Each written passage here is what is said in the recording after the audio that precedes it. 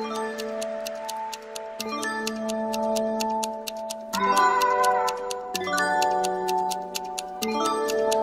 স্বৰ্গমৰ আন এটি খণ্ডৰ সৈতে মই ডিপছনে আপোনালোকক স্বাগতম জনাইছোঁ এগৰাকী বিশেষ ব্যক্তিৰ ওচৰলৈ আমি আহিছোঁ তেওঁ আমাৰ অসমীয়া চলচ্চিত্ৰক ৰাষ্ট্ৰীয় প্ৰেক্ষাপটত পৰিসৰত নাৰাখি আন্তঃৰাষ্ট্ৰীয় প্ৰেক্ষাপটত উজ্বলাবলৈ মুখ্য ভূমিকা পালন কৰা এগৰাকী ব্যক্তি আৰু তেখেত হৈছে পদ্মশ্ৰী আৰু পদ্মভূষণ সন্মানেৰে বিভূষিত আমাৰ সকলোৰে শ্ৰদ্ধাৰ জাহ্নু বৰুৱাদেৱ নমস্কাৰ দাদা আপোনাক স্বাগতম জনাইছোঁ আমাৰ স্বৰ্গম অনুষ্ঠানলৈ আপোনাৰ যি পৰিসৰ আৰু আপোনাৰ যি ছবি নিৰ্মাণৰ এক বহল এক ডাঙৰ এক ঘটনা পৰিঘটনা আছে আপোনাৰ জীৱনত বহুতো আমি কথা জানিব বিচাৰিম কিন্তু প্ৰথমে অকমান শৈশৱৰ দিনলৈ ঘূৰি যাব বিচাৰিম শিৱসাগৰত আপোনাৰ জন্ম গতিকে সেই পৰিৱেশটো নিশ্চয় মনত নাই আপোনাৰ আছে আছে মনত আছে বকতাত জন্ম হৈছিলে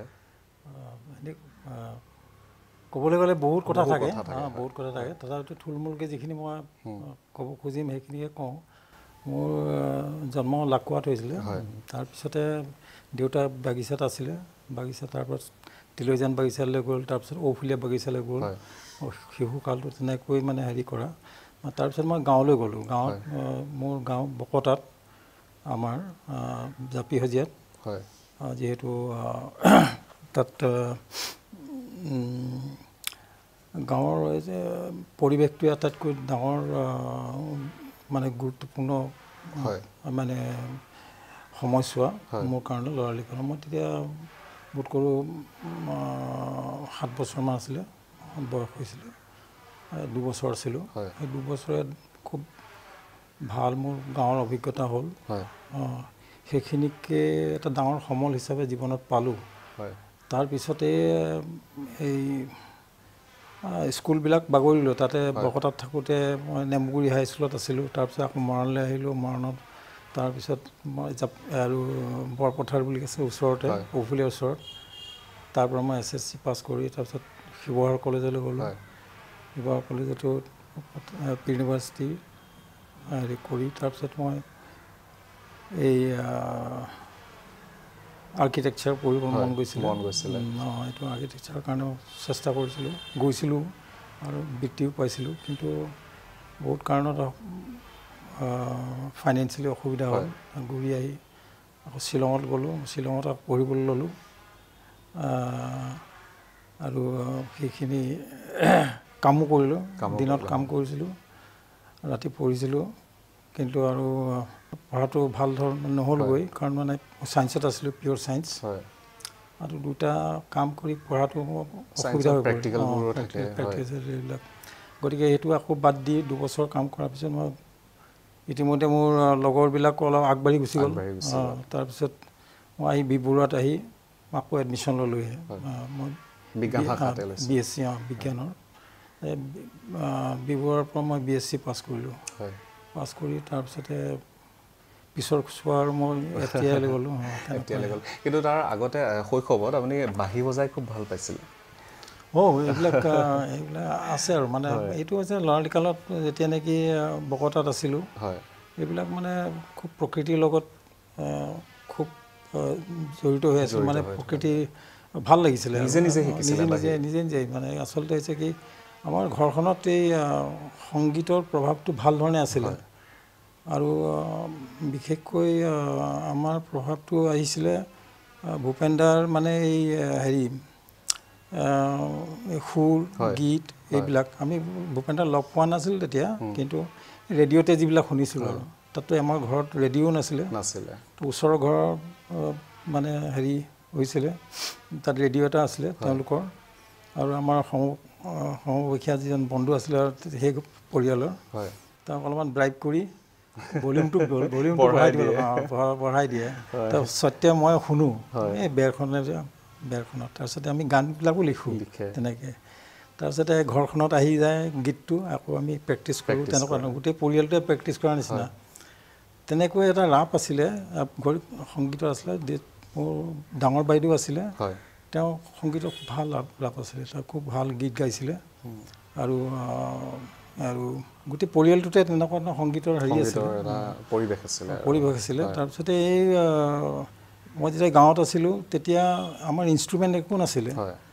আৰু আটাইতকৈ ভাল যিটো মানে উজু হিচাপে পাইছিলোঁ বাঁহডালটো আছিলেই হেৰিতে গতিকে এই বাঁহ বিচাৰি বিচাৰি ধুনীয়া কাক বাঁহৰ মানে হেৰি সেইবিলাক কাটি মেলি নিজে বাঁহি চাহি বনাইছিলোঁ বনাই মেলি অলপমান আৰু এই টাউনলৈ গৈ চালোঁ বাঁহী বাটবিলাক ক'ত ক'ত কেনেকৈ হয় সেইবিলাক মানে জোখমাখ কৰি আনি ঘৰত আকৌ বনাই মেলি তেনেকৈ মই শিকিছিলোঁ পিছত অৱশ্যে এইবিলাক বেসুৰা হৈছিলে পিছত অলপমান মানে নিজৰ মনতে আহিলে আৰু স্বৰলিপিবিলাক মানে স্কেলবিলাক বেসুৰা হ'লে গম পোৱা যায়তো তেনেকৈ নিজে নিজে শিকা নিচিনা তাৰপিছতে পিছলৈ যেতিয়া আনে যেতিয়া ভাল পালে নহয় তেতিয়া অলপমান পৰিৱেশন কৰিও ভাল লাগিলে তেনেকৈ বাঁহী বাদকৰ নাম পাইছিলোঁ অৱশ্যে বজাওঁ এতিয়াও বজাওঁ কিন্তু হেৰি ইমান বেছি ভাল লাগে আৰু যেতিয়া বি বৰুৱাত পঢ়িলে তাৰপাছত আপুনি চিনে ক্লাবৰ কিছুমান চিনেমা চাবলৈ সুযোগ পাইছিলে সেই কথাখিনি জানিব বিচাৰে মই বি বৰুৱাত থাকোঁতে হৈছিলে কি কোনো সুবিধা নাছিলে বাহিৰৰ কিছুমান ছবি চোৱাৰ মোৰ তেনেকৈ চিনেমাত ৰাপ নাছিলে কাৰণ মানে গতানুগতিক যিবিলাক কমাৰ্চিয়েল ছবি থাকে এইবিলাকে চাবলৈ পাইছিলোঁ আৰু ৰাতি ৰাতি গৈ মানে ছেকেণ্ড শ্ব' চাইছিলোঁ তেনেকুৱা ধৰণৰ কিন্তু এইটো জানো আৰু মানে কিছুমান ভাল ছবি হয় বাহিৰৰ ছবি চাবলৈ পালে ভাল লাগে তেতিয়া মই গম পালোঁ যে গুৱাহাটী চিনে ক্লাব বুলি এটা আছে আৰু তেওঁলোকে কেতিয়াবা কেতিয়াবা দেখুৱায় তো মই মানে চাব খুজিছিলোঁ তেওঁলোকে সেই ষ্টুডেণ্টক নিদিয়ে মানে মেম্বাৰশ্বিপো নিদিছিলে তাৰপিছতে চাবলৈ নিদিছিলে কিন্তু এবাৰ এই এসপ্তাহত তেওঁলোকে ফেষ্টিভেল এটা পাতিছিলে কেলভিন চিনেমাত তাতে কিছুমান খুব ভাল ছবি আনিছিলে বাহিৰৰ ছবি আৰু তেতিয়া নেকি মোক খুব চাবলৈ মন গ'ল মই প্ৰথম দিনা গ'লোঁ সোমাবলৈ নিদিলে তাৰপিছত দ্বিতীয় দিনা আকৌ গ'লোঁ সেই একেজন মানুহে আছিলে তো আকৌ আহিছে বুলি মোৰ পুতৌ উপজিলে আৰু চাবা নেকি বোলে বোলে চাম বোলো চাব খুজিছোঁ যোৱা বোলে ভিতৰত খুলি দিলে তেনেকৈ চোৱা গতিকে তাৰপাছত আপুনি ছবি নিৰ্মাণৰ প্ৰতি মানে আগ্ৰহী হ'ল মই এই ছবি যিবিলাক চালোঁ নহয় ছবি চোৱাৰ পিছত ভাল লাগিলে এইবিলাক আচলতে হৈছে কি যে ছবি মাধ্যমটোৰ প্ৰতি মানে এটা আকৰ্ষণ হ'ল যে এইটো ইমান গুৰুত্বপূৰ্ণ মাধ্যম খুব শক্তিশালী মাধ্যম গতিকে এইটো কিয় আমি ভাল ধৰণে প্ৰয়োগ নকৰোঁ ইয়াৰ খুব অপব্যৱহাৰ হৈছে যা তা আমি কৰোঁ গতিকে তেতিয়া নেকি এটা আকৰ্ষণটো হ'ল এইটোৰ দ্বাৰা এই মাধ্যমটোৰ দ্বাৰা দেখোন আমি বহুত কিবা কিবি কৰিব পাৰোঁ খুব ভাল সৃষ্টি কৰিব পাৰোঁ সেই মনলৈ তেতিয়া আহিলে তেতিয়া আৰু এই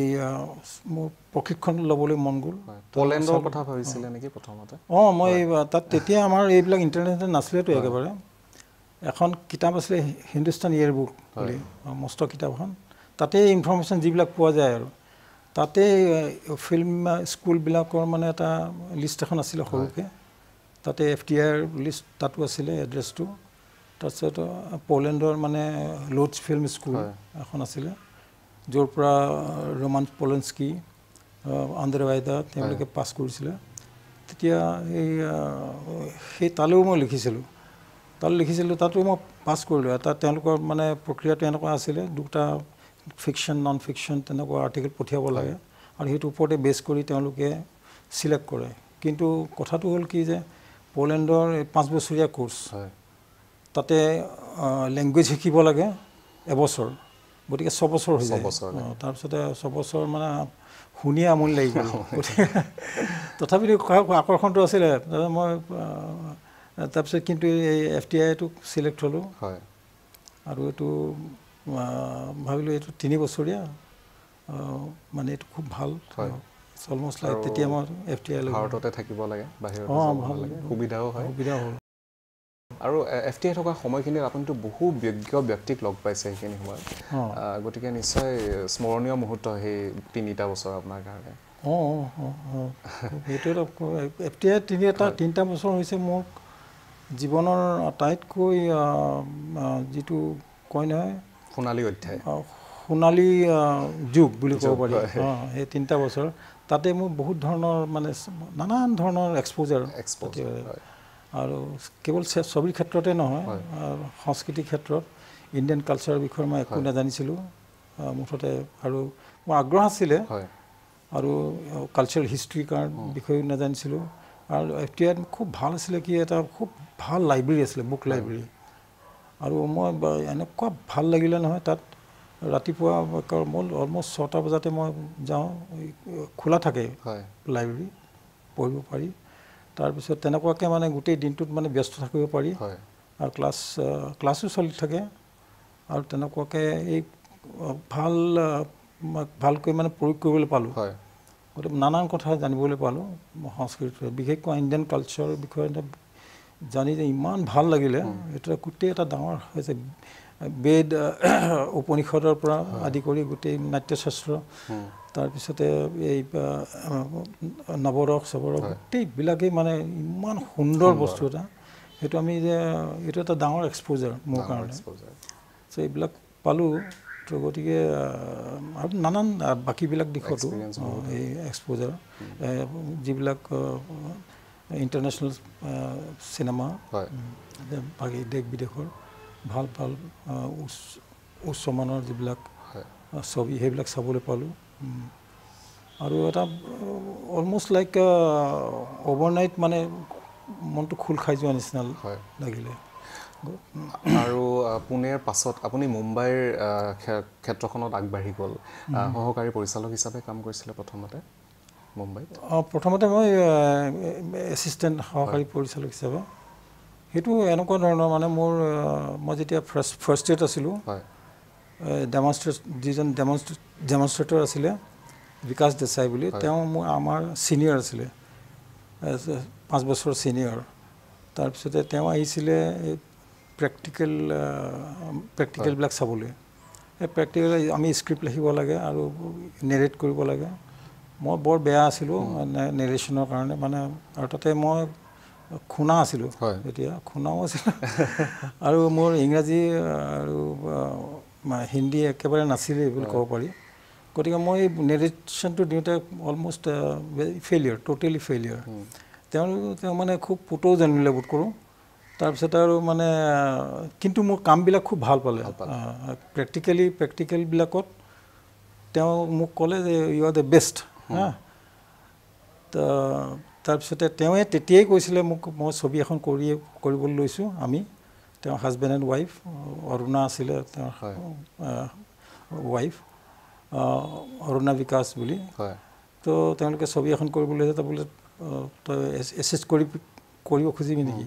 মই আৰু সেইটো ইমান মানে ভগৱানে পঠিয়াই দিয়া নিচিনা তই তেনেকৈ মই সেই ছবিখনত মানে সুবিধাটো পালোঁ শ্বাক বুলি ছবিখন এই বিনোদ খান্না শবানা আজমি আছিলে উৎপল দত্ত আছিলে আৰু তেনেকৈ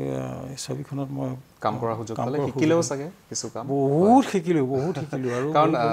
পঢ়ি থকা আৰু প্ৰেক্টিকেল ফিল্ডত কাম কৰাৰ মাজত বহুত ডিফাৰেঞ্চ আছে হয় আৰু এইখিনি মাজতে আপুনি কেৰাটেও শিকি আছিলে নহয় জানো কেৰাটে শিকি আছিলে আপুনি কেৰাটে মই আচলতে পুনাত থাকোঁতে আৰম্ভ কৰিছিলোঁ হয় কিন্তু পিছত মই বম্বেত যেতিয়া আছিলোঁগৈ তেতিয়া মানে এইবিলাক মই কেৰাটে ক্লাছ এটেণ্ড কৰিলোঁ তাৰপিছত ফাইনেলি মোৰ এজন গেষ্ট চেঞ্চে আহিছিলে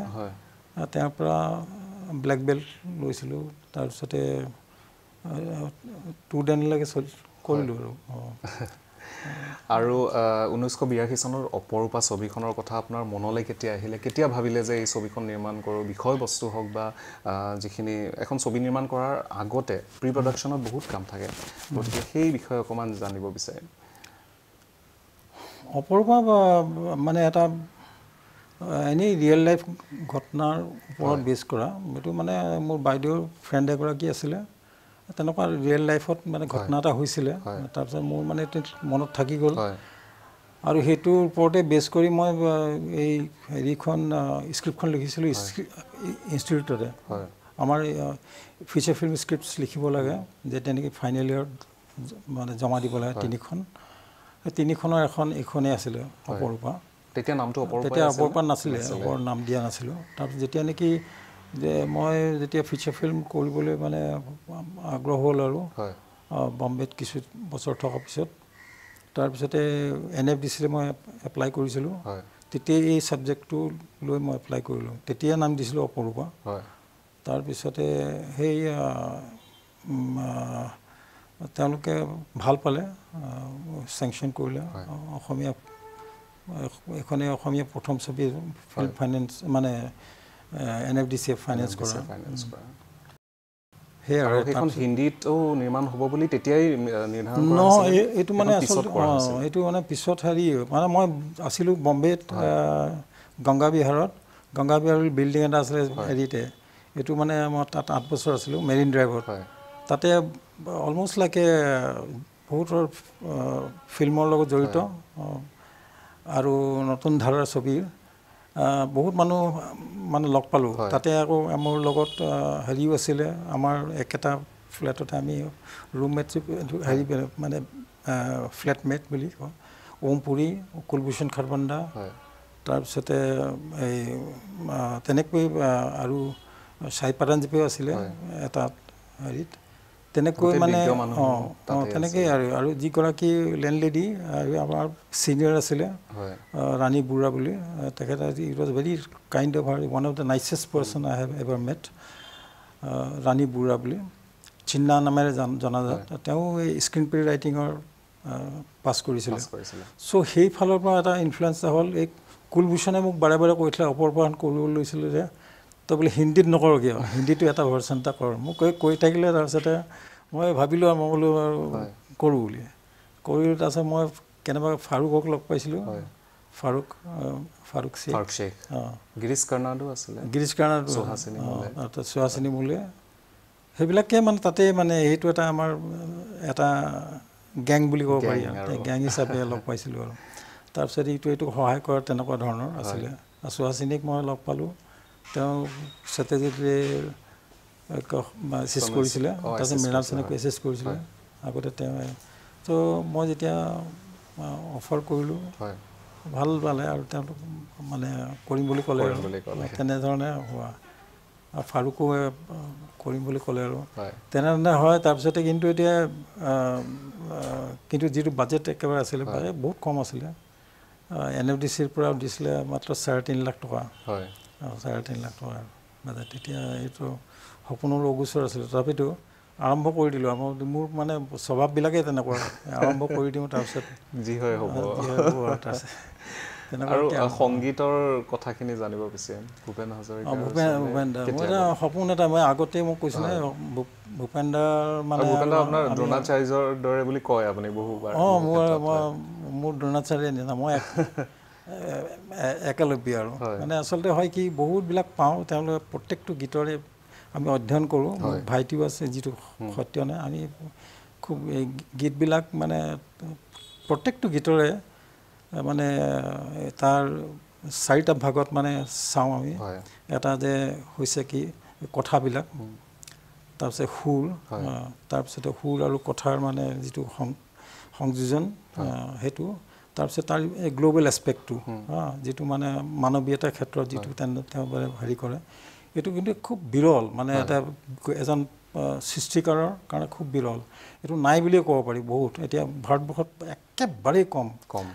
গতিকে তাৰ ওপৰত আমি যে আমাৰ মাজৰে মানে আমাৰ অসমীয়া হেৰি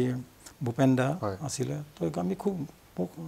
গৌৰৱ অনুভৱ কৰোঁ তেতিয়া মোৰ সপোনটাই আছিলে যেতিয়া নেকি মই ফিল্মৰ ডিৰেকশ্যনত গ'লোঁ তেতিয়া ভূপেন দাক প্ৰথম মানে এপ্ৰ'চ কৰিম বুলি কৰিলোঁ তেওঁ স্ক্ৰিপ্টখন চাই মেলি মই কলকাতা আছিলে তেওঁ আৰু ফোনে যোগাযোগ কৰিছিলোঁ চালে ভাল পালে তাৰপিছত কৰিম বুলি ক'লে তেনেকৈ হোৱা আৰু মানে গীতটো লিখিব আৰু সুৰ দিব আৰু সংগীত তেওঁ মান্তি হৈছিলে এই বহুত অলপমান ঘটনা কিছুমান আছে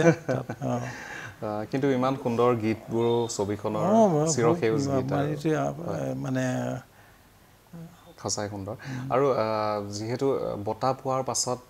নিশ্চয় আৰু ভাল কাম কৰিবলৈ মন যায় ৰাষ্ট্ৰীয় বঁটা পালে ছবিখনে সেইখিনি সময়ত আপোনাৰ অনুভৱটো কেনেকুৱা আছিলে মোৰ মানে এনথুজিয়াজিমবিলাক এনেকুৱা মোৰ মানে যিটো পেশ্যন কোৱা যায়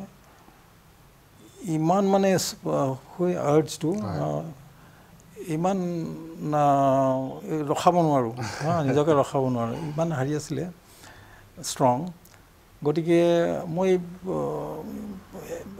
এৱাৰ্ড কেতিয়াবা যে পাম সেইবিলাক ভবাই নাছিলোঁ আনকি যেতিয়া নেশ্যনেল এৱাৰ্ড হেৰি হৈছিলে ইণ্ডিয়ান পেনোৰামাৰ কাৰণে চিলেক্ট হৈছে ছবিখন অপৰূপা তো মই ইণ্ডিয়ান পেনোৰামা কি মই নাজানিছিলোঁ মোক খালি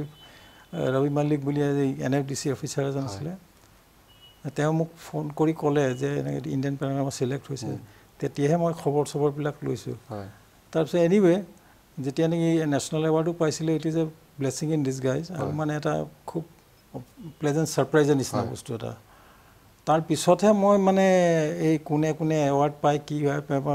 ভাল ছবি কৰিলে ভাল কিবা সন্মান এটা হ'ব এই তেনেকুৱা মেণ্টেল কানেকশ্যনটো হৈছিলে কিন্তু মই সদায় এইটো মোৰ মনত এটা হেৰি কৰে এৱাৰ্ড বোলা বস্তুটো এইটো হৈছে এটা সন্মান এটা আৰু এই স্বীকৃতি যিটো নহয় এইটো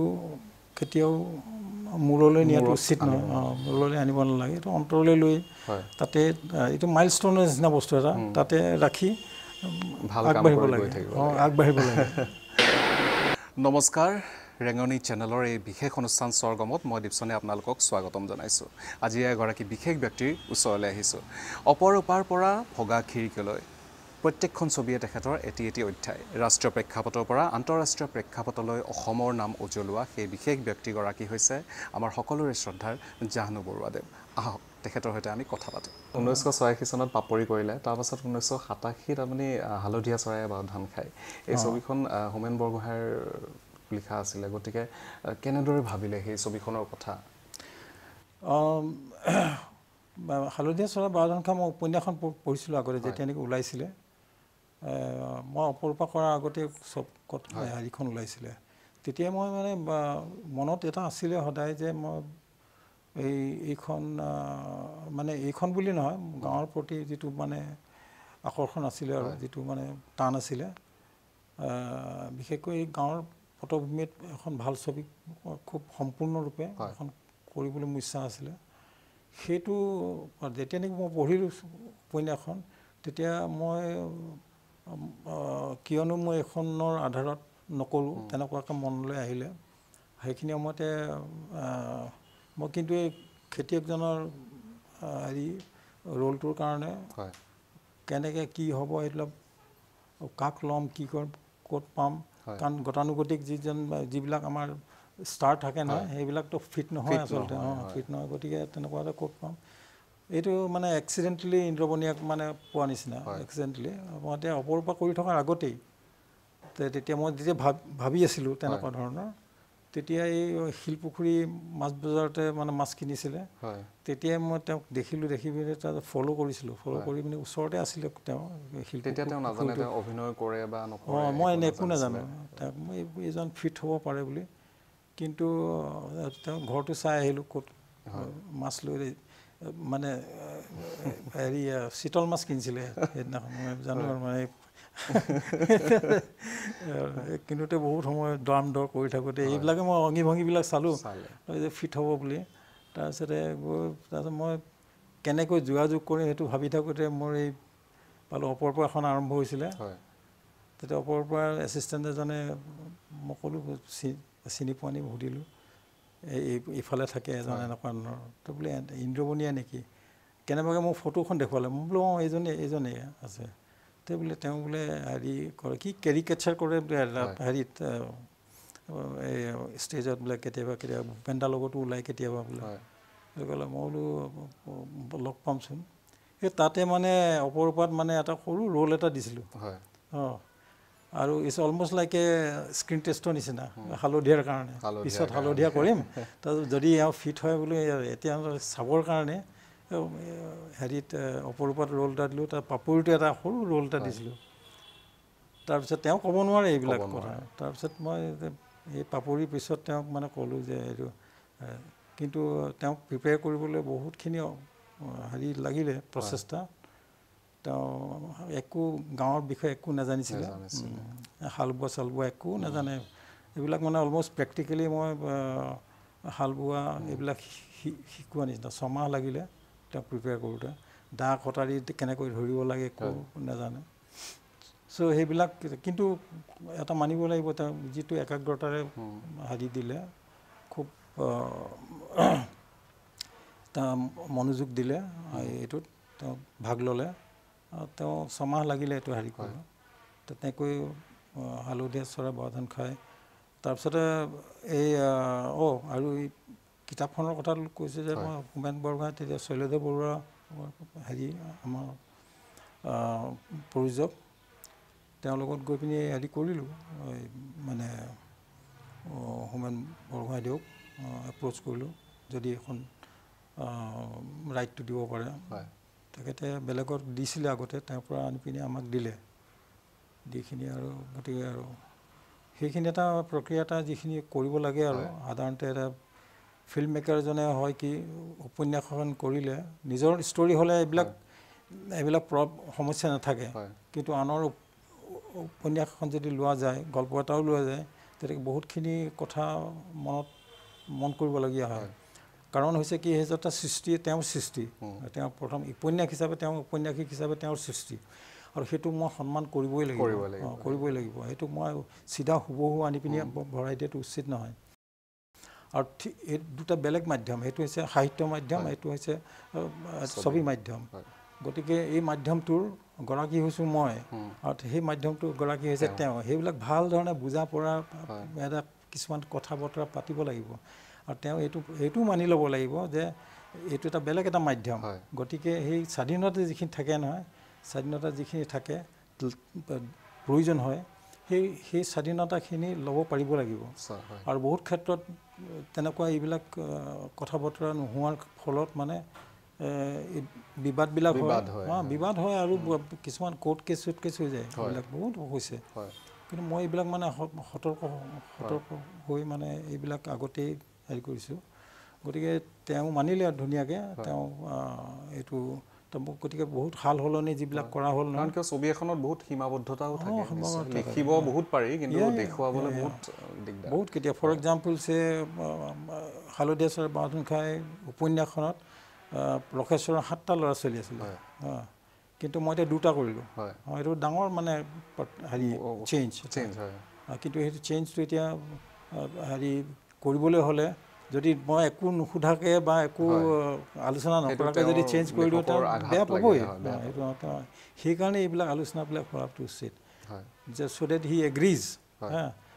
it's a different kind of মোৰ ৰেছপনচিবিলিটি হৈছে দৰ্শকৰ প্ৰতি তেখেতৰ ৰেছপনচিবিলিটি হৈছে পঢ়ুৱৈৰ প্ৰতি আৰু এটা কথা হৈছে কি যে ফিল্ম মেকাৰ হিচাপে মোৰ ৰেছপনচিবিলিটি থাকে মোৰ টাৰ্গেট অডিয়েঞ্চ হৈছে একেবাৰে সাধাৰণ মানে ৰিক্সাৱালাটোৰ পৰা একেবাৰে ইণ্টেলেকচুৱেলটো একেলগে বহি চাব পাৰিব লাগিব কিন্তু তেখেতৰ সাহিত্যিক এজনৰ বা উপন্যাসিক এজনৰ তেওঁ টাৰ্গেট হৈছে পঢ়ুৱৈ ক্লাছটো যি নেকি পঢ়িব পাৰে আৰু তেওঁলোকে জানে এডুকেটেড চ'কল এডুকেটেড নিজে বিবেচনা কৰিব পাৰে গতিকে টাৰ্গেটবিলাক সম্পূৰ্ণ বেলেগ চ' অট'মেটিকেলি যিটো উপস্থাপন হয় নহয় উপস্থাপনটো সম্পূৰ্ণ বেলেগ হৈ যায় তো সেইটো আগলৈকে আলোচনা যেতিয়া কৰি যোৱা যায় নহয় ভাল তেতিয়া এইবিলাক মানে বিবাদ চিবাদ নহয়গৈ গতিকে তেনেধৰণে কৰোঁ পিছতো মই যেতিয়া যিখন কৰিছিলোঁ হেৰি অজেয় সেইখন অৰুণ শৰ্মাদেউৰ আছিলে সেই একেটা প্ৰক্ৰিয়াতে হয় আৰু তেনেধৰণে হালধীয়াৰ সুন্দৰভাৱে কামখিনি কৰিছিলে আৰু এটি গীত আছিলে যিটো গীত পিছত আপুনি এডিটত নোহোৱা কৰি দিলে বা গুচাই দিলে গীতটি আপুনি গাইছিলে চাগে গীতটি মানে সেইটো হয়তো ছবিৰ লগত খাপ নাখালে পিছলৈকে সেইটো নহয় আচলতে হৈছে কি ছবিখনৰটো প্ৰয়োজন আছিলে যিটো নেকি অসমীয়া দৰ্শকৰ কাৰণে প্ৰয়োজন আছিলে গতিকে সেই গীতটো দিয়া হৈছিলে আৰু যেতিয়া নেকি ছবিখনৰ ইণ্টাৰনেশ্যনেল ভাৰ্চনটো কৰা হ'ল তাত সেইটো গীত উলিয়াই দিয়া হ'ল এতিয়া বহুত ক্ষেত্ৰত পিছত মানে সেই ছবিখনত মানে এই গানটো নাই আৰু গতিকে এতিয়া ৱৰ্ল্ড ৱাইড নহয় যিটো ইণ্টাৰনেশ্যনেল ভাৰ্জন সেইটোৱে চলি আছে গতিকে গীতটো কিন্তু গীতটো অসমীয়া দৰ্শকৰ কাৰণে খুব প্ৰয়োজন আছিলে তাতে গতিকে মই গাইছিলোঁ আচলতে এইটো হেৰি তাৰো মানে কাহিনী এটা আছে গীতটোৰ মানে হেৰি আচলতে সত্যক গোৱা কথা আছিলে তাক মই কৈছিলোঁ গাবলৈ সত্য মোৰ ভাইটি সংগীত পৰিচালক আছিলে নাই এতিয়া চ' সি গোৱা কথা আছিলে সি বহুত চেষ্টা কৰিলোঁ মানে যেতিয়া ৰেকৰ্ডিঙৰ আগে আগে তাৰপিছতে ক'লে বোলে মই নোৱাৰোঁ দেই এইটো বুলি কয় তাৰপিছতে মই কি কৰিবি প্ৰব্লেমটো হ'ল কি মই বিচাৰিছিলোঁ গীতটো বেসুৰা গাওঁ সুৰত গাব নালাগে বেসুৰা হ'ব লাগে ই বেসুৰা গাব নোৱাৰে সদায় এই গায়ক মানুহ গতিকে মানে সুৰতে গাব আৰু বেসুৰা গাব নোৱাৰে মানে স্বৰলিপি মানি চলিব লাগিব এতিয়া গ্ৰামাৰ মানি চলিব লাগিব তেনেকুৱাকৈ নহ'লে বেসুৰা হৈ তাৰ মগজত নোসোমায় এইবিলাক গতিকে মই কি কৰিম এতিয়া তাৰপিছতে মুলকিদা আছিলে মুলকিদা মানে আমাৰ এৰেঞ্জাৰ তেখেত খুব ভাল আৰু তেখেতে ক'লে তই নেগাৱ কেলে বুলি ক'লে তো মই ক'লোঁ মই ঠিক আছে মই চেষ্টা কৰি চাওঁ এই তেনেকৈ মানে গোৱা এইটো অলপমান প্ৰথম এই যিকেইটা মুখুৰা চুখুৰা এইবিলাক নহয় এই আৰম্ভও হয় বেসুৰাত আৰু তেনেকুৱা এইটো অলমষ্ট লাগে গাঁৱলীয়া হেৰি এজন খেতিয়কৰ যিটো নেকি গতানুগতিক যিটো মানে উৎসাহ আৰু উদ্যম সেইবিলাকৰ লগত সাঙুৰ খুৱাই মানে এই তেওঁ এই জোচটো দিবৰ কাৰণে অট'মেটিকেলি বেসুৰা হৈ যায় খোজ কাটলত গোটেইবিলাক মিলিব লাগে বা হেৰি কৰিব লাগে এইবিলাক কোনো গ্ৰামাৰ ফলো নকৰে তেতিয়া গতিকে সেই ফালৰ পৰা মানে গীতটো মানে খাপ খাই পৰে ৰাইজে কেনেকুৱা পালে নাজানো আৰু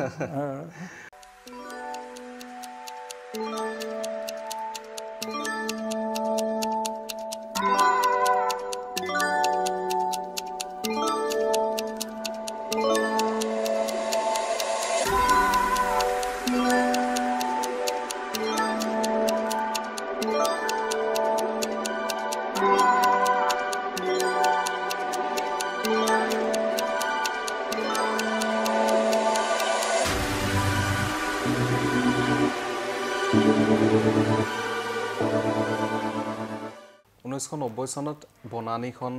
বেষ্ট এনভাইৰনমেণ্টেল মুভি হিচাপে ৰাষ্ট্ৰীয় বঁটা পালে তাৰ পাছত ফিৰিঙতি ছবিখন আপুনি নিৰ্মাণ কৰিলে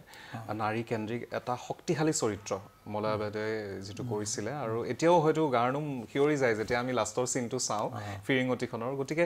ফিৰিঙতিখনৰ কথা কেতিয়া ভাবিলে আৰু মলয়া বাইদেক কেনেদৰে কাষ্টিং কৰিলে আপুনি আসলতে মই আগতেও মানে মলয়াৰ লগত কাম কৰা ইচ্ছা এটা আছিলে এই পাপুৰিখনটো মই তাক বিচাৰিছিলোঁ কিন্তু নহলগৈ সময় আৰু এইখন ছবিত মানে ফিৰিঙতিখনত হৈছিলে কি এইটো মোৰ মানে লৰালি কালৰ কাহিনীৰ নিচিনা বস্তু এটা মানে তাৰ লগত জড়িত থকা গাঁওখনক লৈ আৰু অফুলীয়া বাগিচাত যিবিলাক মই পাইছিলোঁ মই স্কুল হিচাপত দুইখনতে মানে স্কুল মানে জ্বলি গৈছিলে তাৰপিছতে মই সেইটো মনত সদায় আছিলে স্বাধীনতা তাৰপিছতে এখন স্বাধীন দেশৰ গাঁও এখনৰ ভিতৰুৱা গাঁও এখনৰ শিক্ষা আৰু কেনেধৰণে আগবাঢ়িছে সেইবিলাক লৈ পিনি মই ছবিখন মানে তাতে আৰু চাইনিজ এগ্ৰেশ্যনটো হৈছিলে 1962 সেইবিলাককে সাঙুৰি মই এই ছবিখন মানে লিখিছিলোঁ আৰু বিশেষকৈ যে এইটো উদ্দেশ্যে যে গাঁও এখনত সকলোবিলাক থাকে কৰোঁ বুলিলে কৰিব পাৰে কিন্তু সেই স্পৃহাটো নাথাকে এইটো মানে গাঁওখনক দুখ দিব নোৱাৰি সেই স্পৃহাটো দিব পাৰিব লাগে বাহিৰৰ পৰা আমি যিটো এটা ছিষ্টেম এটা চলাইছোঁ চৰকাৰ এখন যদি কৰিছোঁ বা কিবা তেনেকুৱা ধৰণৰ শিক্ষা ব্যৱস্থা এটা যদি কৰিছোঁ নহয় সেই ফালৰ পৰা এটা স্পৃহাটো দিব পাৰিব লাগে যে গাঁওখনত এখন মই এইটোৱে আছিলে উদ্দেশ্য যে গাঁওখনত লগে ভাগে স্কুল এখন তৈয়াৰ কৰি ল'ব পাৰি কিন্তু তাকে কৰা নাছিলে আৰু এগৰাকী নাৰী বিধৱা নাৰী আহি কৰিলেহি তেওঁ বাধ্যত পৰি অহা নিচিনা কথা হৈছিলে গতিকে এইটো যে চাম কাইণ্ড অফ এটা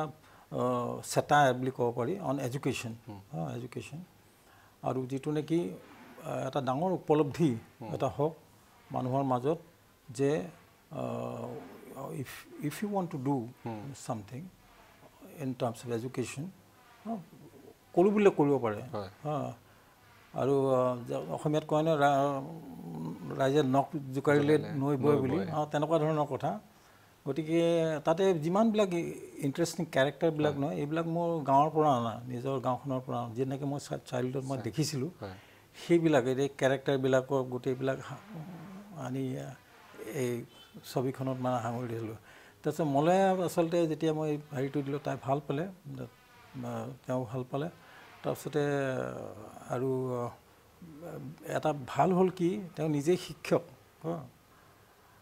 আৰু মই আৰু মাত্ৰ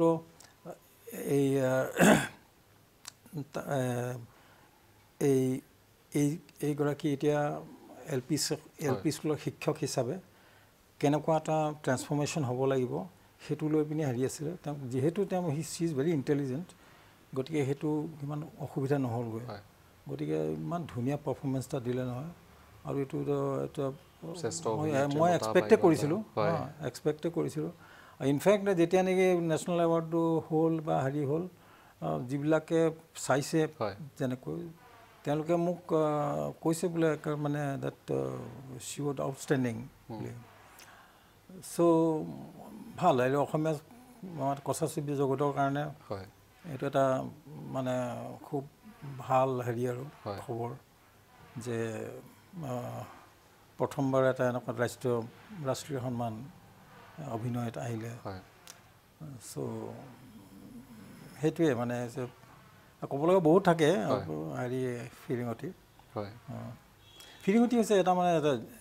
জাৰ্ণি বুলি ক'ব পাৰি ইন টাৰ্মছ অফ ডেভেলপমেণ্ট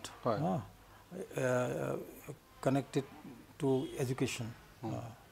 আৰু এইটো ফিৰিঙতিখন মানে এটা অলমষ্ট লাইক এনচাইক্ল'পিডিয়া বুলি ক'ব পাৰি মানুহে যদি তন্নতন্নকৈ যদি চাই প্ৰত্যেকটো চিনতে প্ৰত্যেকটো ইনচিডেণ্টতে মানে কিবা এটা বিচাৰি পাব আৰু এইটো মানে মাত্ৰ আলোচনা কৰিলেই হ'ল আৰু যদি ঘৰ এখনটো যদি ডিনাৰ টেবুলত আলোচনা কৰে কিবা নে কিবা এটা ওলাবই মানে এইটো ওলাবই গতিকে এই ছবিখন মই লিখোঁতেও মানে খুব মানে মাইনিউটলি এইবিলাক কথা সাঙুৰিছোঁ যাতে মানে মানুহে কানেক্টেড হওক আৰু আইডেণ্টিফাই কৰক আৰু গাঁৱৰ বুলিয়ে নহয় যে যিকোনো এটা পৰিৱেশত যিকোনো এটা চহৰতো তেনেকুৱা মানে নিজকে আইডেণ্টিফাই কৰক যে ৰিলেটিভলি এইটো এনেকুৱা ঘটনা য'তে হ'ব পাৰে গতিকে সেইফালৰ পৰা মানে ভাল লাগিলে আৰু ছবিখন মানে ইউনাইটেড নেশ্যনছ ইউনিচেফে ছবিখন বিচাৰিলে তেওঁলোকে বহুত এৰিয়াত দেখুৱালে তেওঁলোকৰ প্ৰগ্ৰেমত তাৰপিছতে নানান ধৰণৰ ফেষ্টিভেললৈ গ'ল আৰু বহুতে সকলোৱে প্ৰশংসা কৰিছে এটাই মাত্ৰ মোৰ দুখ থাকি গ'ল যেতিয়া অসমত মানে মুক্তি দিয়া হ'ল দৰ্শকে ইমান নহয় একেবাৰে নাচালে কিহৰ কাৰণ এইটো কি বুলি ভাবে আপুনি কি কাৰণ এইটো এটা মই কেনেকৈ উত্তৰ দিম মানে অসমীয়া মানুহৰ ভাল কামৰ প্ৰতি স্পৃহা নাই নেকি মই এতিয়া মোৰ খংতে উঠিব পাৰে আৰু সেইটো আমাৰো চিন্তনীয় বিষয় এটা আচলতে কিহৰ কাৰণে মোৰ এটা বেয়া লাগিছিলে এইকাৰণে যে আমাৰ ছোৱালীজনীয়েনো কিনো বেলেগে চাব নালাগে মোৰ কাম চাব নালাগে যেনিবা আমাৰ ছোৱালীজনীয়েনো কিখিনি কৰি কিটো অভিনয় কেনেকুৱা ধৰণৰ অভিনয় কৰিনো শ্ৰেষ্ঠ অভিনেত্ৰী হ'ল পালে যিটো নেকি সপোনৰ অগোচৰ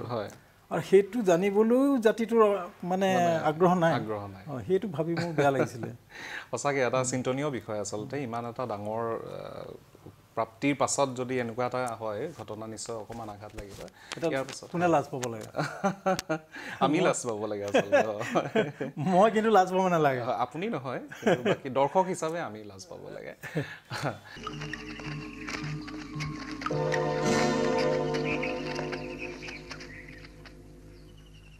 কি হ'ল আমি জনাবলৈ আহিছো আপুনি অতি সোনকালে কৰঙা গাঁও এৰি যাব লাগিব কিয় আমি এমএলএ ওচৰলৈ গৈছিলো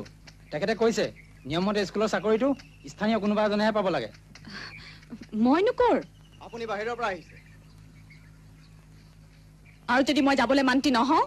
আমি জোৰ কৰি হলে আপোনাক পঠাম শিক্ষাৰ নামত আপুনি কৰঙাত বিষ ঢালিছেই এইবিলাক আমি সহ্য কৰি থাকিব নোৱাৰো কি কথা কৈছে আপুনি মুখ সম্ভালি কথা ক'ব নহলে নহলে নহলে কি কৰিব আপুনি আগবাঢ়ি নাহিব বুলি কৈছো আপোনালোকৰ নিচিনা পাপী মানুহ মোৰ স্কুলত ভৰি নিদিব কি আমি পাপী আপুনি আপুনি নিজকে কি বুলি ভাবিছে আমি ভিতৰলৈ সোমামেই এই স্কুল ঘৰটো আমি ভাঙি থৈ যাম কি তোৰ ইমান মোৰ স্কুলৰ পৰা এতিয়া আঁতৰি যা শুনা নাই মই কি ক'লো আৰু এক খোজ আগবাঢ়িবি তহঁতৰ আটাইকেইটাকে কাটি শেষ কৰি দিম গুচি যা বুলি কৈছো যা আৰু ভালকৈ শুনি ল মোৰ স্কুলত আকৌ ভৰি দিবিহি তহঁতক এটা এটাকৈ কাটিম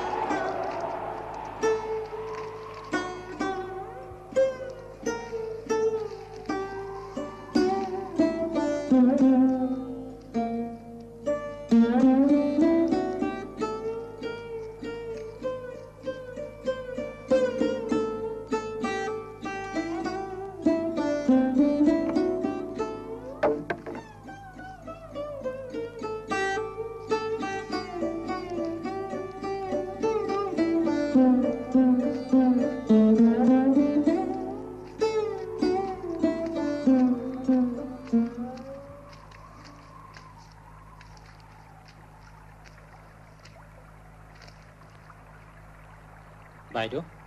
আপুনি চিন্তা নকৰিব আপোনাৰ স্কুলখন এসপ্তাহৰ ভিতৰতে ভৰি উঠিব যদি সিহঁতে আকৌ জ্বলাই দিয়ে আমি আকৌ সাজিম যিমান জ্বলাব সিমান সাজিম কিন্তু বাইদেউ আপুনি আমাৰ গাঁৱৰ পৰা নেযাব আৰু দেই আপুনি গ'লে আমাৰ ল'ৰা ছোৱালীবোৰৰ বহুত লোকচান হ'ব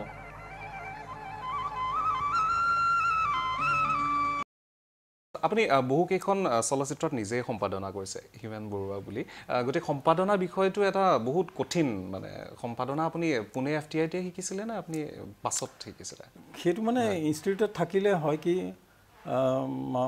ইচ্ছাৰ ওপৰত কথা মই এতিয়া সম্পাদনা শিকা নাছিলোঁ কিন্তু মোৰ লগৰ যিমানবিলাক হেৰি আছিলে তেওঁলোকৰ ছবিবিলাক যিবিলাক প্ৰেক্টিকেল থাকিলে চব মই সম্পাদনা কৰি দিছিলোঁ মানে মোৰ ইচ্ছাৰ ওপৰত কথা মই ভাল লাগিছিলে এইটো সম্পাদনাটো ভাল লাগে তেনেকৈ মানে নন লিনিয়াৰ এডিটিং আছিলে নেকি নন লিনিয়াৰ এডিটিং আছিলে নে এইটো ডিজিটেল হৈছিলে আপুনি ডিজিটেল নহয় এইটো ডিজিটেল নন লিনিয়াৰ আছিলে আৰু এইটো হৈছে সব ফিজিকেল হয় কাটি জয়েন কৰা হেৰি আৰু এটা সময়তো যথেষ্ট কষ্ট আছিলে টেপ আছিলে টেপৰ আগতেও মানে এইটো চিমেণ্ট লগাই মুভিওলা এইটো মানে খুব লেবৰিয়াছ কাইণ্ড অফ থিং এইটোতে আজি যদি কৰিবলগীয়া হয় না বহুতে চিনেমা এৰিব এইটো নোৱাৰে 95% এৰি যাব কাৰণ এটা ফ্ৰেম চাব লাগে এইবিলাক কোনে এইবিলাক কৰি থাকে বুলি ক'ব ইমান বোলে হেৰি আৰু ছবি এখন যেতিয়া নেকি এতিয়া আজিকালি ছবি এখন লৈ যাবলৈ এটা পেন ড্ৰাইভ এটা লৈ যাব পৰা যায়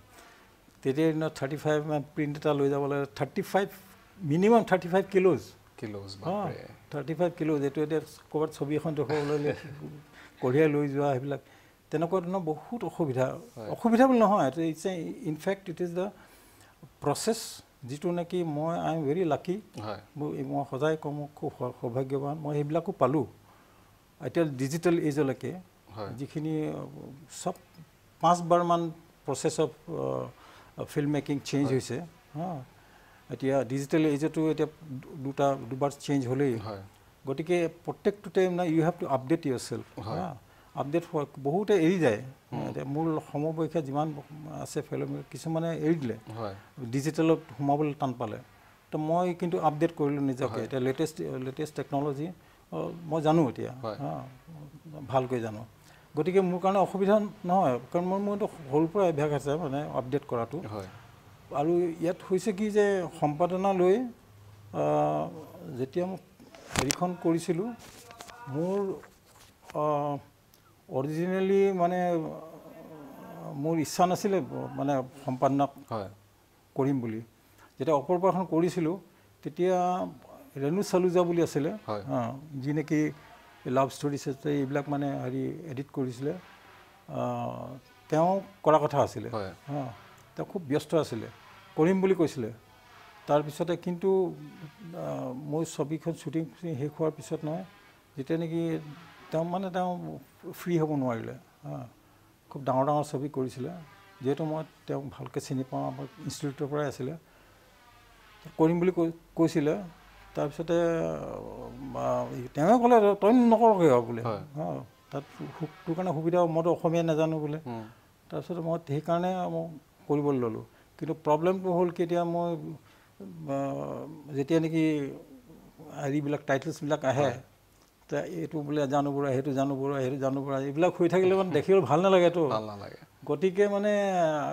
আৰু সেইখিনি সময়তে বহুত কিবা কি নানান ধৰণৰ বেলেগ বেলেগ ষ্টৰী আছে কিন্তু হিউৱেন বৰুৱাটো মানে বাই এক্সিডেণ্টেলি অহা আৰু এইটো গোপনীয়ভাৱে থাকিলে প্ৰথমতে আমি ছবিবোৰ চাওঁতে ভাবিছিলোঁ কোন হয় এখেত বহুত দিন পাছতহে আমি গম পাওঁ বহুত দিন পাছত মানে এইটো এক্সিডেণ্টেলি এতিয়া এবাৰতে মই তেতিয়া প্ৰথমতে হিউৱেন বৰুৱা লগালোঁ ওপৰপাত লগোৱা নাই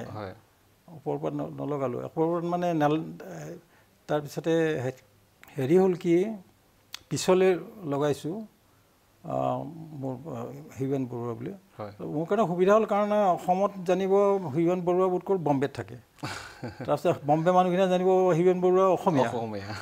গতিকে মোৰ কাৰণে একো দিগদাৰ নাই প্ৰব্লেম আহিলে কেতিয়া যেতিয়া নেকি ষ্টেট এৱাৰ্ডটো হৈছিলে ইয়াত হালধীয়াৰ নেকি হালধীয়া বোলে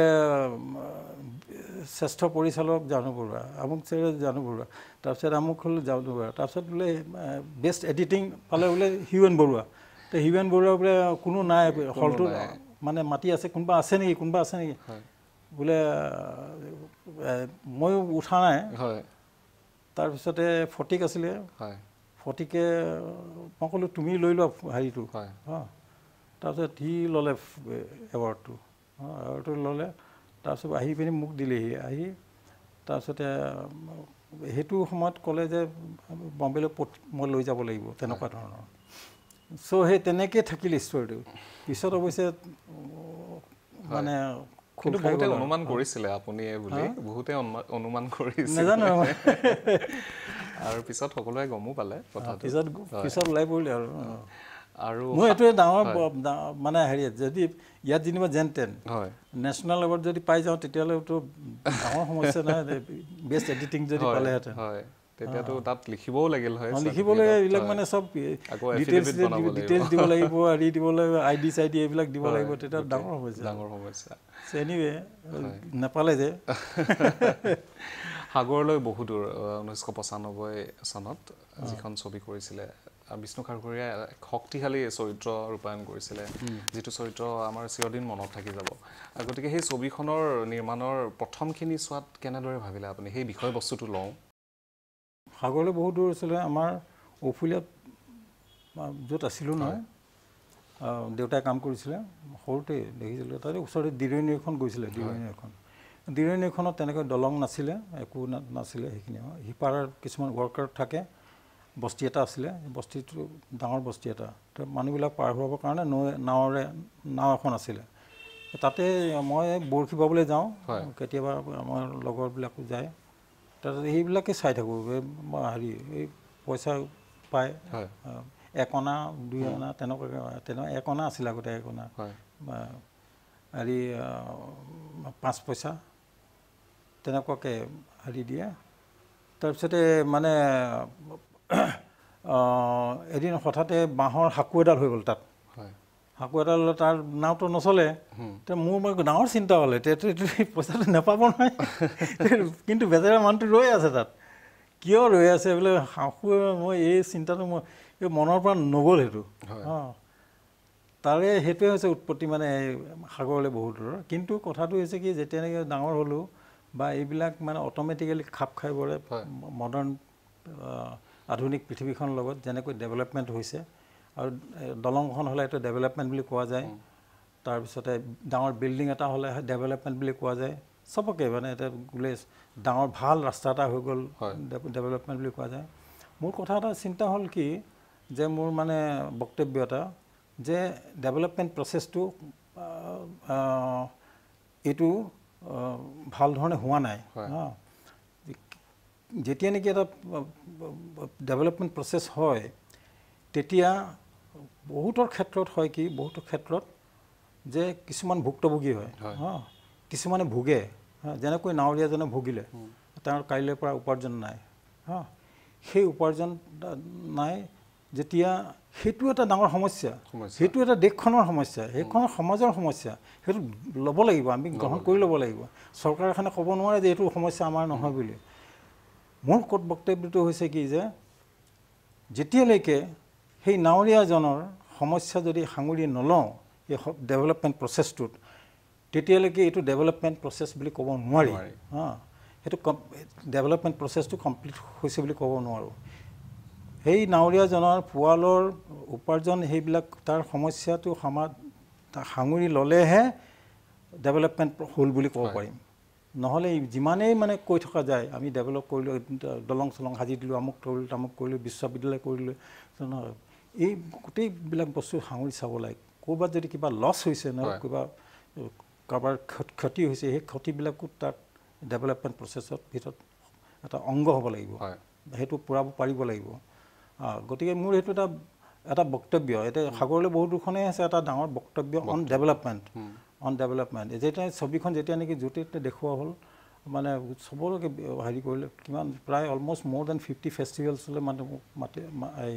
নিমন্ত্ৰণ কৰিলে মই অৱশ্যে যোৱা নাই সকলোলৈ পৰিবাৰ মই মানে শ্ৰীমতী মই এইবিলাক ভাগ বটাই গ'লোঁ আৰু কিন্তু সকলোৰে ডাঙৰ প্ৰশ্ন এইটো মোক মানে বহুতে ডাঙৰ ক্ৰিটিকেও ক'লে জাহ্নু বৰুৱাই যে এণ্টি ডেভেলপমেণ্ট মেন তেনেকুৱাকৈ আখ্যা দিয়ে ক্ৰিটিচাইজ কৰিছিলে কিন্তু প্ৰত্যেকখনতে যেতিয়া হেৰি পিছত এই আলোচনাবিলাক যেতিয়া হয় নহয় সেই প্ৰথম কুৱেশ্যন সেইটোৱে হয় Y R U anti develop person তেতিয়া এই যেতিয়া নেকি এনেকৈ মই এইটো যেনেকৈ ব্যাখ্যা কৰি দিলোঁ নহয় ব্যাখ্যা কৰি দিওঁতে তেওঁলোকৰ মনটো খোল খাই যায় বুজি পায় তো এনেকুৱাও হ'ল কিছুমানে সেইটো আলোচনাটো হোৱাৰ পিছত মানুহ আহি মোক সাৱটি ধৰিছে আৰু বোলে চৰি বুলি কৈছে বোলে এনেকৈ মোক কোৱাৰ কাৰণে বেয়া নাপাব বোলে চৰি আই ৱাজ ৰং চ' সেই বস্তুটো এই অভিজ্ঞতাটো পাই মানে ভাল লাগিলে যে মই আই ৱাজ নট ইন এ ৰং প্লেটফৰ্ম মোৰ এটা ৰং হেৰি ডিৰেকশ্যনত মই যোৱা নাই গতিকে it is the something it's a মোৰ এটা ষ্টেটমেণ্ট এটা on development something to be learned from তাৰ পৰা এটা মানে সকলোৱে লেচন এটা পোৱাটো উচিত মই বুলিয়ে নহয় সকলোৱে এইটো চৰকাৰ হওক কোনোবা গাঁও এখন হওক কোনোবা এই অনুষ্ঠান হওক সকলোতে এতিয়া ঠিক তেনেদৰে সৰু সৰু কথা ৰিলেটিভলি এতিয়া ক'ৰবাত যদি ফাংচন এখন কৰিছে ফাংচন কৰিলে কৰি মেলি আৰু যদি তেনে হেৰি হৈ আহিলে তাতে যে কিবা বদল কৰি দিয়া যায় নহয় ক'ৰবাত নহয় ক'ৰবাত কাৰোবাৰ ক্ষতি হয়েই সেইটো ক্ষতিখিনিও সেই পূৰাব লাগে যেতিয়া ফাংচন শেষ হোৱাৰ পিছত আকৌ আগৰ নিচিনা কৰি থৈ আহিব পৰাটো খুব প্ৰয়োজন অল্টাৰনেটিভ এটা ৰাস্তা ৰাখিব লাগে যাতে বাকী মানুহখিনিৰ কাৰণে প্ৰয়োজন মেনে গান্ধীকো নেহি মাৰা এই ছবিখনৰ কথা জানিব বিচাৰিম অনুপম খেৰে দুৰ্দান্ত অভিনয় কৰিছে উৰ্মিলা যি আছিলে গতিকে হিন্দীত নিৰ্মাণ কৰিলে ছবিখন মুম্বাইতে আৰু এই বিষয়বস্তুটো যিটো কঠিন এটা বিষয়বস্তু বাছি লৈছিলে অনুপম খেৰজী নিজে আহিছিলে নে আপুনি মানে আগবাঢ়িছিলে এই কামটো নিজে অহা নাই আচলতে সাগৰলৈ মেনে গান্ধীকো নেহি মাৰাখন মই লিখিছোঁ যেতিয়া সেইটো তাৰ কৰাৰ মানে 10 বছৰ আগতে মই লিখা এইটো মানে সাঙুৰি এইটো মানে হেৰি যে এই যিবিলাক আমি সমস্যাত ভুগিছোঁ এতিয়া এই দেশখনত আৰু আচলতে বহুত ক্ষেত্ৰত যিটো প্ৰজন্মৰ পিছত প্ৰজন্মই ভুগিছে বহু ক্ষেত্ৰত এনেকুৱা ধৰণৰ হৈছে যে যেন কিছুমান ভ্যালুজ যে জানিও মানে আমি প্ৰয়োগ নকৰোঁ বা তেনেকুৱা ধৰণৰ কিছুমান ভ্যালুজ যি নেকি মই এতিয়া কানেক্ট কৰি লৈছোঁ গান্ধীয়ান ভ্যালুজৰ লগত বিশেষকৈ গান্ধীয়ান দুটা ভ্যালু the non-violence আৰু concept of self Reliance Swaraj সেই দুটা বস্তু মানে হেৰি নকৰাৰ ফলত আমি সদায় ভুগো প্ৰজন্মৰ পিছত প্ৰজন্ম আজি অসমতে যেনিবা এতিয়া অসম বোলে আমি উৎপাদন কৰোঁ চাহ উৎপাদন কৰোঁ অলমোষ্ট দেশখনৰ 60% চাহ অসমতে উৎপাদন হয় এতিয়া অসমতে ল'ৰা ছোৱালীয়ে স্কুলত গৈ পিনে সোধাচোন বাৰু চাহৰ বিষয়ে এটা দুটামান লাইন কওক কেনেকৈ মেনুফেকচাৰ হয় ক'ব নোৱাৰিব অথচ এইখন ৰাজ্যতে আমি কি চাহ উৎপাদন কৰোঁ 60% কিন্তু এটা শিকাৰ আগ্ৰহ এটা এইটো হৈছে চেন্স অফ যিটো ভ্যালু আছে চেন্স অফ সেলফ ৰিলায়েন্স সেই বস্তু নাই সেইটো আমি দিব পৰা নাই গতিকে সেইটো ক্ষেত্ৰত মই তেনেকুৱা ধৰণৰ মানে এই আভাসবিলাক লৈ নহয় এই স্ক্ৰিপ্টখন তৈয়াৰ কৰিছিলোঁ আৰু নানান ধৰণৰ বেলেগ এছপেক্টটো মানে সোমোৱাইছিলোঁ যেনেকৈ ডিমেনচিয়া এলজাইমাৰ ডিজিজ আৰু এইবিলাক এটা মানে ডাঙৰ সমস্যা ছ'চাইটিত আমাৰ সমাজবিলাকত আৰু এইবিলাক আমি সাধাৰণতে আমি আলোচনা নকৰোঁ নাজানো how to deal with it আৰু সদায় মানে আমি আঁতৰি থাকোঁ সজাগতাৰ অভাৱ আছে সঁচা কথা ঘৰখনতে যদি কোনোবা আৰু লাজ পায় ক'বলৈ কোনোবা যদি ডিমেনচিয়া পেচেণ্ট আছে না আলহীক আনিবলৈ লাজ পায় বা হেৰি পায় তেনেকুৱা চ' সেই বহুতবিলাক এছপেক্ট তেনেকুৱা ধৰণৰ ছ'চিয়েল যিবিলাক নেকি আমি ভুল কৰোঁ সেই এছপেক্টবিলাক লৈ মই সাঙুৰি এই স্ক্ৰিপ্টখন তৈয়াৰ কৰিছিলোঁ যেতিয়া নেকি এতিয়া মূল চৰিত্ৰটো যে লিখিছিলোঁ মই তেতিয়া মই এই অনুপম খেৰৰ মানে মত লৈ লিখিছিলোঁ কাৰণ মানে তাৰ সাৰাংশখন যেতিয়া চাইছিলোঁ তাৰপিছত খুব ভাল লাগিছিলে তো মই বোলো সি কাৰেক্ট হ'ব অৱশ্যে মই তাত তেতিয়ালৈকে জানিছিলোঁ কিন্তু অফাৰ কৰা নাছিলোঁ তাক তাৰপিছত যেতিয়া নেকি মোক তাক ক'লোঁ এইটো শুনিম বুলি ক'লে তাৰপিছত শুনিলে ইমিডিয়েটলি ক'লে বোলে মই কৰিম বুলি মই কৰিব খুব ভাল পালে সি তো ইনফেক্ট ৰোলটো কৰাই নহয় বোলে সি ক'লে মানে প্ৰডিউচো কৰিম বুলি ক'লে চ' এইটো মোৰ কাৰণে খুব ডাঙৰ কথা আৰু মানে এতিয়া মই NFDC কৰিম বুলি কৈছিলে তেওঁলোকে খুব ভাল পালে আৰু কি NFDC এই অলপ প্ৰক্ৰিয়াটো অলপ দীঘলীয়া আছিলে গতিকে ইমান দেৰি কোনে ৰৈ থাকে বোলে সি ক'লে মই প্ৰডিউচ কৰিম তো মই ঠিক আছে কৰিলোঁ আৰু এতিয়া এই তেনেধৰণে অনুপম খেৰ আহিলে আৰু অনুপম খেৰৰ আৰু উৰ্মিলাও মানে তাই যিটো কৰিছিলে মানে চৰিত্ৰটো আৰু খুব ভাল এইটো খুব ডিফিকাল্ট ৰোল ডিফিকাল্ট ৰোল এটা আৰু ইমান কঠিন এক বিষয়বস্তু আৰু লাষ্টৰ চিনটো মোৰ মনত থাকি যায় যিটো আপুনি মানে সাগৰৰ যিটো এটা কবিতা গাই থাকে ইমান সুন্দৰভাৱে ৰিলেট কৰিছে সেইটোৱে মানে আচলতে সূক্ষ্ম বস্তু কিছুমান আছে আৰু এইটো ৰোলটো কৰি মই উৰ্মিলাক মানে তাই খুব ইণ্টেলিজেণ্ট ভেৰি ইণ্টেলিজেণ্ট গতিকে সেইকাৰণে সুবিধা হ'ল অলমষ্ট এতিয়া কবিতাটোৰ ক্ষেত্ৰত কবিতাটো মই আচলতে ক'ৰবাত মই এবাৰ মই হেৰিত গীতাঞ্জলি এক্সপ্ৰেছখন কলিকতাৰ পৰা বম্বে গীতাঞ্জলি এক্সপ্ৰেছত মই গৈ আছিলোঁ তেতিয়া চানা খাই কোনোবাই কাগজবিলাক যে পেলাই যে এখন কাকত আছিলে চনমাৰ্গ বুলি এই বিহাৰৰ পৰা ওলায় আৰু বিহাৰৰ পৰা নে ক'ত পাটনাৰ পৰা ওলাই যায় চনমাৰ্গ বুলি আছিলে সেই কাকতখনৰ মানে পৰি আছিলে তাতে মানে আধা ফাটি আছিলে তাৰপিছত মই এনেই কবিতাটো দেখি মোৰ মানে ভাল নালাগিলে কবিতা এটা পৰি আছে কোনে গছকি গৈছে মই এনেই তুলি পিনি থ'ব খুজিছিলোঁ তো চালোঁ মই তাৰপিছত এনেই পঢ়ি ভাল লাগিলে নাজানো তাৰপিছত মই যেতিয়া নেকি যি এই ডায়লগ লিখিলে ডায়লগ ৰাইটাৰ সঞ্জয় সি তাক মই ক'লোঁ এই কেনেবাকৈ এইটো পাব পাৰোঁ নেকি কোনে লিখা মই একো নাজানো তাৰপিছত এই ক'লে যে ইয়াত এই কণ্ট্ৰভাৰ্চি এটা আছে কোনোবাই কয় বোলে হেৰি এই অমিতাভ বচ্চনৰ দেউতাক হয় তেওঁ লিখিছে বুলি কয় হৰিবংশ বচ্চন তাৰপিছত বা আৰু এজন বোলে আছে আৰু বেলেগ এজন আছে তেওঁ অলপ কণ্ট্ৰভাৰ্চি এটা আছে মই বোলো কবিতাটো ব্যৱহাৰ কৰিব পাৰি নেকি সি ক'লে আমি টেক্টফুলি কৰিব পাৰোঁ তাৰপিছত সি এইবিলাক উলিয়ালে আৰু কপিৰাইট চপিৰাইটৰ কথা এইবিলাক আমি তেনেধৰণে ব্যৱহাৰ কৰিলোঁ কবিতাটো চ' মই খাপ খাই পৰিলে ধুনীয়াকৈ কবিতাটো খুব এই পজিটিভিটি থকা এইটো মানে কবিতাটো মোক খুব ভাল লাগে আৰু অপৰূপাৰ পৰা ভগা খিৰিকিলে আপুনি বহু চলচ্চিত্ৰ মানে উত্থান পতন বহুত দেখিছে এই সময়খিনিত আপুনি অসমীয়া চলচ্চিত্ৰৰ কথা পাতিব বিচাৰিম বহুতে কয় যে অসমত ভাল চলচ্চিত্ৰ নীতি নাই বা চৰকাৰেও গুৰুত্ব নিদিয়ে আপুনি কি ক'ব বাৰু ভাল ছবি কৰিবৰ কাৰণে আচলতে নীতি যে দৰকাৰ সেইটো কথা নহয় কথাটো হৈছে নীতি এটা থাকিব লাগে নীতি এইকাৰণে থাকিব লাগে বিশেষকৈ অসমত যে অসমৰ চলচ্চিত্ৰ জগতখন সুকীয়া আমি বেংগলৰ লগত মিলাব নোৱাৰোঁ মাৰাঠী ছবিৰ লগত মিলাব নোৱাৰোঁ অন্য তামিল তেলেগু এইবিলাকৰ লগত মিলাব নোৱাৰোঁ এইটো এইকাৰণেই যে এখন চলচ্চিত্ৰ জগত নহয় বাচি থকাৰ এটাই হেৰি আছে মানে এই চান্স থাকে বজাৰখনৰ ওপৰত নিৰ্ভৰ কৰে বজাৰখনৰ ওপৰত আৰু অসমীয়া চলচ্চিত্ৰ বজাৰখন খুবেই সৰু একেবাৰে সৰু আৰু ফলত এইটো যেনেধৰণে হ'ব লাগে এইটো নহয়গৈ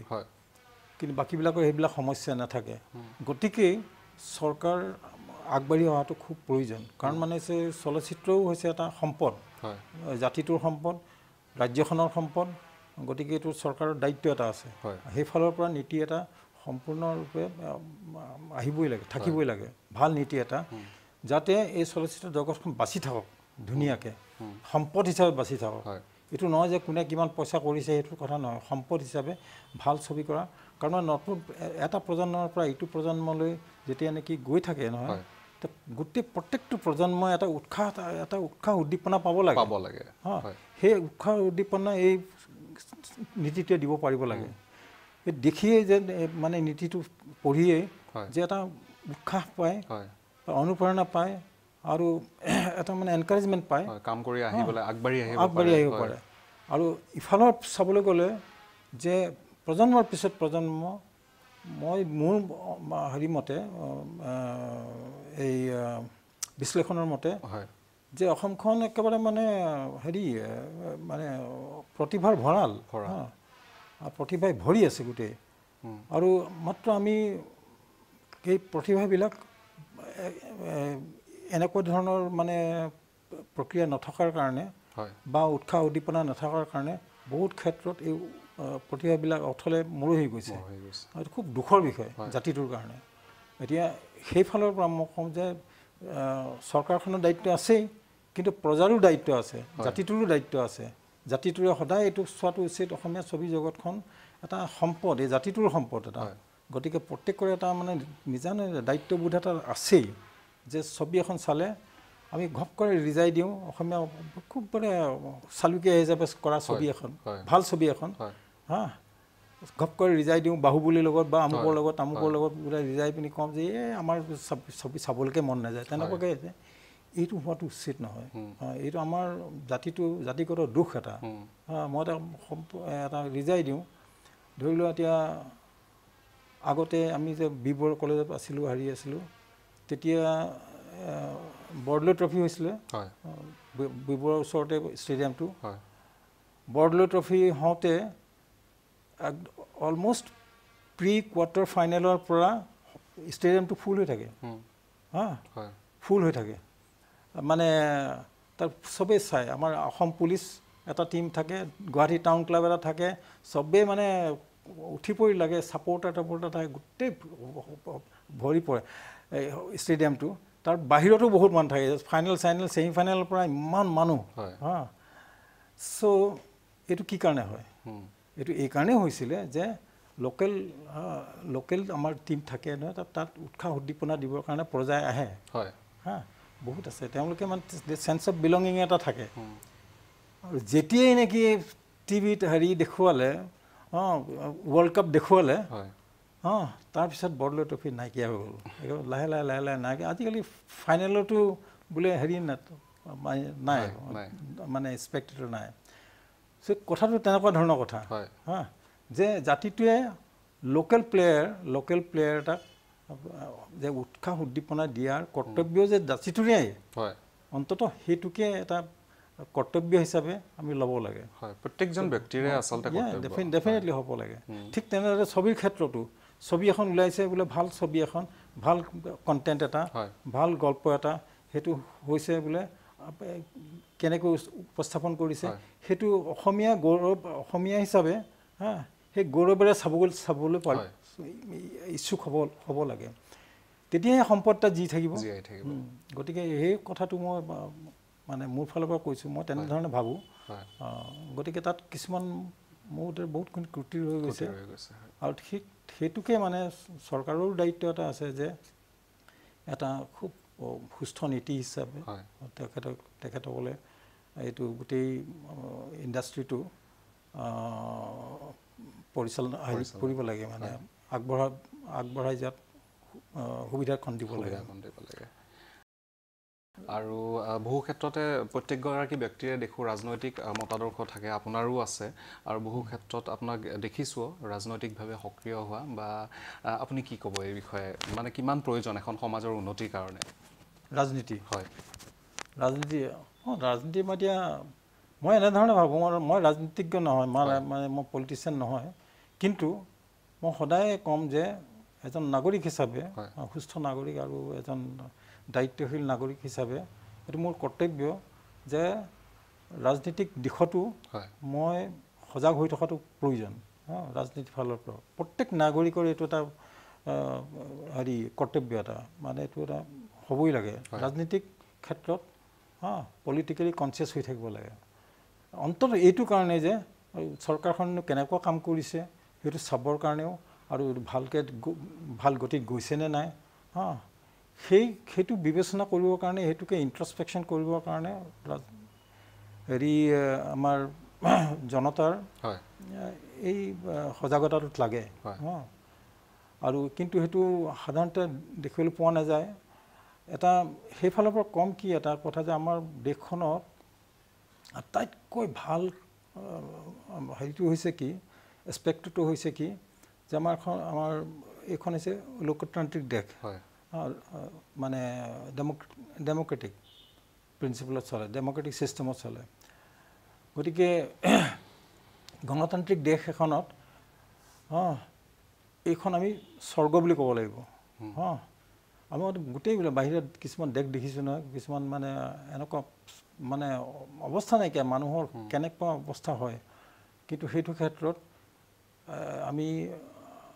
আমাৰ এটা হেৰি হৈছে কি দেশখনৰ ইমান সুন্দৰ সংবিধানখন আছে সেই সংবিধানখনে আমাক এটা দায়িত্ব দিছে আৰু এটা ৰাইট দিছে অধিকাৰ দিছে two B one of the সব ইকুৱেল এজ এ চিটিজেন গতিকে সেই ক্ষেত্ৰত আমি মাত্ৰ যিখিনি আমাৰ কৰ্তব্য আমি কৰিব লাগে আমি প্ৰথম কৰ্তব্যটোৱে হৈছে আমি সজাগ হৈ থাকিব লাগে গতিকে সেইফালৰ পৰা মই কওঁ মই এটা ৰাজনীতিক নহয় যদিও মই ৰাজনীতিক হিচাপে মই সদায় সজাগ হৈ থাকিব বিচাৰোঁ আৰু অসমৰ ক্ষেত্ৰত মই এইটোৱে কওঁ যে বহুত ক্ষেত্ৰত এনেকুৱা ধৰণৰ মানে তৰ্ক বিতৰ্ক হয়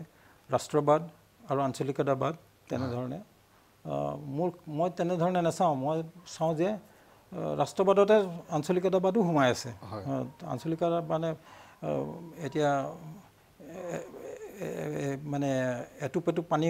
পৰিহে মানে এবাটি হয় পানী গতিকে বাতিটো হৈছে ৰাষ্ট্ৰ আৰু এটুপ পানীটো হৈছে এটা বেলেগ এখন ৰাজ্য অঞ্চল গতিকে ঠিক তেনেদৰে এইটোৱে তেনেধৰণে চাব লাগে যে এটা অঞ্চল আৰু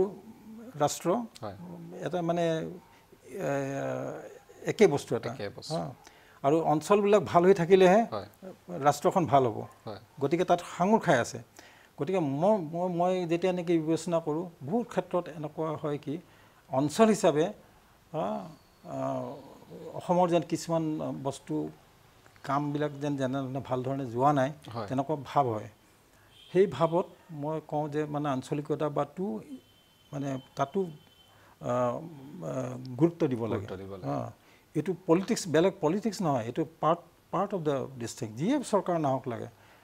যিয়ে চৰকাৰ নাহে এই আঞ্চলিকতাবাদটো এৰি দিব নালাগে ৰাজ্যৰ ফালৰ পৰা মই সেইটোৱে কওঁ মই অসমখনক ভাল পাওঁ মানে গতিকে অসমখনক প্ৰগতি হোৱা দেখিব বিচাৰোঁ গতিকে সেইফালৰ পৰা মোৰ চিন্তাধাৰাবিলাক এনেকুৱা ধৰণৰ এইটো হ'ব লাগিছিলে এইটো হোৱা নাই ফৰ এক্সাম্পলছে অসমৰ মানে আচলতে মাটি ইমান সাৰুৱা তুমি এতিয়া বগৰী এটা খাই পিনি বা কিবা এটা খাই মেলি তাৰপিছতে গুটিটো যে ফুলকৈ পেলাই দিলা তাৰপিছত এবছৰ পিছত দিলে গছ এজোপা তেনেকুৱা সাৰুৱা তুমি এইটো পানী চানীও দিব নালাগে হয় নাই কিমান ঠাই আছে মানে পানী দিয়াটো বাদেই কিমান আপডাল কৰিলেও তুমি গছজোপা নোপোৱা তেনেকুৱা ক্ষেত্ৰত কিমান আগবাঢ়ি আছে অসমৰ অঞ্চল হিচাপে সেইটো আমি সুবিধা কিয় ল'ব নোৱাৰোঁ অসমখনক কৃষি প্ৰধান মানে এটা ৰাজ্য এখন আৰু মানে অৰ্গেনিক ৰাজ্য এখন কৰিব নোৱাৰোঁ কিয় কাৰণ আমাক এই সাৰ চাৰ একোৱেই নালাগে ব্ৰহ্মপুত্ৰ অনবৰত পলস পেলাই থৈ যায় বছৰৰ পিছত বছৰ ধৰি আৰু সেইবিলাক আমি সুবিধা নলওঁ কিয় আমি কিয় মানে কেমিকেল ইউজ কৰি পিনি গোটেই মাটিখিনি নষ্ট কৰিব লাগে ঠিক তেনেদৰে সেই কথাটো এতিয়া মোৰ মনত লাগি থাকে যে এই আমাৰ যে অঞ্চলটো আমি নিজে নষ্ট কৰিছোঁ গতিকে সেইফালৰ পৰা কোনে গুৰুত্ব দিব লাগিব চৰকাৰখনে গুৰুত্ব দিব লাগিব নহয় কেতিয়াবা এইটো এনেকুৱা হয় মানে চৰকাৰো এখন মানুহৰ ভুল হয়ে গতিকে সেইফালৰ পৰা আমি চাব লাগে নাগৰিকে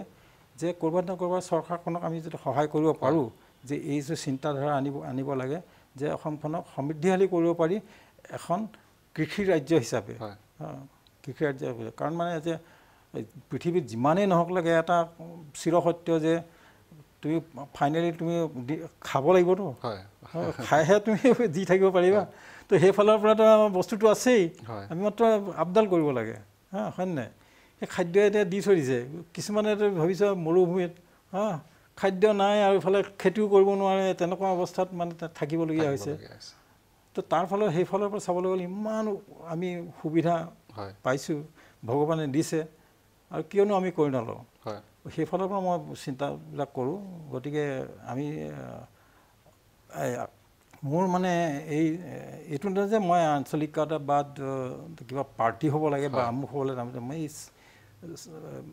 চৰকাৰৰ ওচৰত এই চিন্তাধাৰাটো হ'ব লাগে আৰু আমাৰ উন্নতি হ'ব লাগে ডেফিনেটলি আৰু ভগা খিৰিকীৰ পাছত আপোনাৰ পৰিকল্পনাৰ বিষয়ে অকণমান থুলমূলকৈ জানিব বিচাৰিম এতিয়া ভগা খিৰিকীৰ পিছত এতিয়া কেইবাটাও প্ৰজেক্ট মানে মই জড়িত হৈ আছোঁ এটা লাচিত বৰফুকনৰ প্ৰজেক্ট কাম চলি আছে গৱেষণা কামবিলাক হৈ গ'ল স্ক্ৰিপ্টো হৈ গ'ল তাৰপিছত এইটো ডাঙৰ প্ৰজেক্ট অলপমান তুলনামূলকভাৱে আগৰ ছবিবিলাকৰ তুলনাত ডাঙৰ প্ৰজেক্ট এইটো আৰু প্ৰায় আৰু 4 বছৰমান লাগিব ছবিখন ওলাবলৈ তাৰপিছতে আৰু এখন আছে এই মানে কো প্ৰডাকশ্যন এটা ইণ্ডো UK কো প্ৰডাকশ্যন এটা আছে সেইখনৰো কাম চলি আছে সেইখনে অহা বছৰত এইখনৰ শ্বুটিং আৰম্ভ হ'ব তাৰপিছত আৰু এখন কো প্ৰডাকশ্যনৰ কাম চলি আছে সেইখন হিন্দী এই যিখন কো প্ৰডাকশ্যন আছে সেইখন ইংৰাজীত তাৰপিছতে যিখন এতিয়া আৰু এখন চলি আছে বুলি কৈছোঁ সেইখন হিন্দীত সেইখন চলি আছে সেইখনৰো কাম অহা বছৰৰ পৰাই আৰম্ভ হ'ব গোটেই